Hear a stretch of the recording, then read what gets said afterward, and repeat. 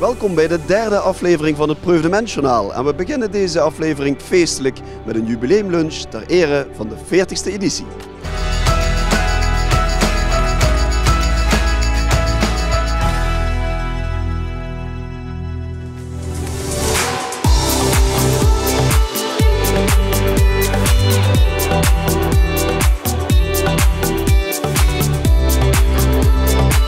De 40ste editie van het Preuvenemint, maar voor u de eerste editie. Ja, dat die mensen nog bestaan, hè? Die hier nog niet geweest zijn. Ik verbaas me er zelf over.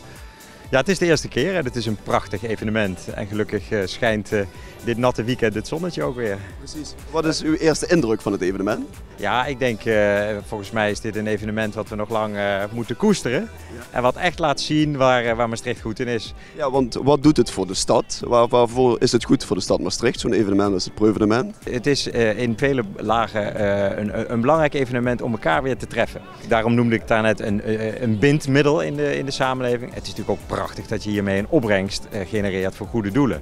Dus het heeft die twee mooie kanten. Het is leuk om te doen, het is fijn om mee te maken, je maakt mensen er plezier mee.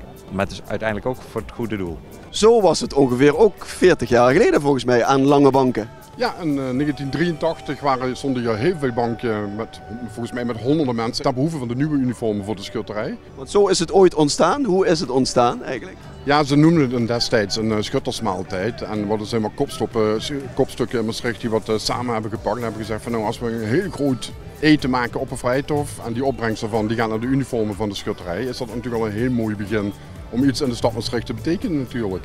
De betrokkenheid van de schutterij, is dat lang erbij gebleven van die 40 jaar of is dat halverwege iets minder geworden? Nou, wat ik begrepen heb is dat een heleboel leden van de schutterij hier op het Preuvenemint vrijwilligerswerk deden en ook wel in het struiscomité zaten en dergelijke. Dus dat was toch wel een bepaalde betrokkenheid met het struiscomité aan het Preuvenemint dan.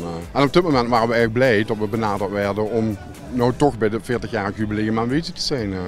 Ook een mooi moment om jullie als schutterij te presenteren. Absoluut, absoluut. Want dat is natuurlijk het hoofddoel van de schutterij nog altijd. Hè? En een schutterij is natuurlijk het meest toegankelijke iets wat cultureel is in Maastricht. En leden hebben we natuurlijk altijd nodig.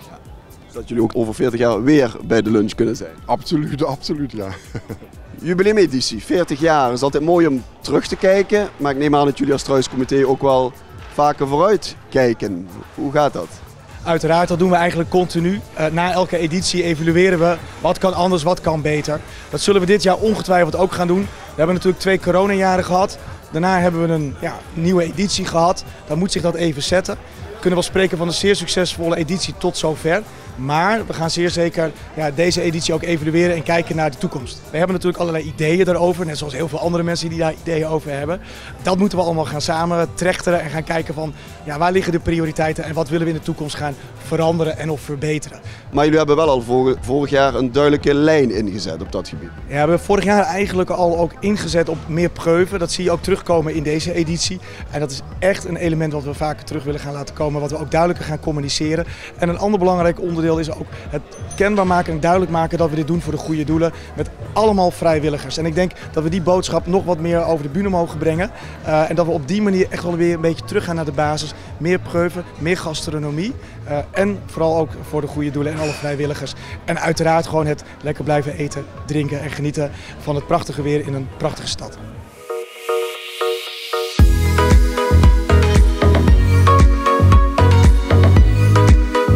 Ja, dan gaan we weer verder een nieuwe deelnemer aan jullie voorstellen, namelijk Ron Gastrobar. Bas van Ron Gastrobar, wat brengt jullie dit jaar naar het Preuvenemint? Nou ja, ik kom zelf uit Maastricht en ik heb jarenlang met verschillende restaurants ook op Preuvenemint gestaan. En ik dacht, ik zou het ook wel eens een keer tof vinden om in ons eigen restaurant hier te staan. Ja. En dat te proberen. Wat bieden jullie de mensen? Wat kunnen de mensen hier verwachten? Nou ja, we proberen een beetje het gevoel wat we in Amsterdam doen bij Gastrobar over te brengen hier op de mensen. En dat is gewoon betaalbare, lekkere gerechten en zo min mogelijk handelingen. En dag nummer 3, wat zijn de reacties en de ervaringen van de eerste dagen? Ja, de gasten lopen blij de deur uit. Ze zijn enthousiast, vinden het eten lekker en daar doen we het voor. Jij bent enthousiast en Ron is ook enthousiast. Zeker weten, heel enthousiast.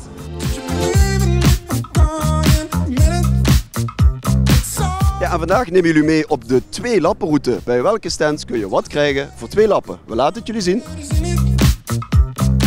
En wat krijgen we geserveerd? Nou, dit is een heerlijk broodje rommedoe, het typische stinkkaasje en altijd het allerlekkerste met een beetje stroop.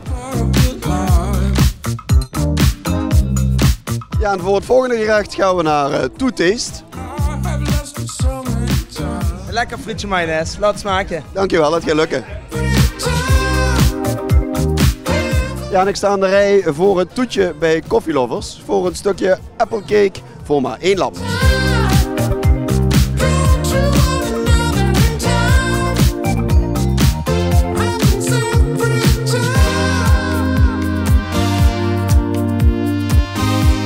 Ja, helaas was dit alweer aflevering nummer 3. Maar niet getreurd, morgen zijn we weer bij u terug met een terugblik op de laatste dag van het Preuvenemint.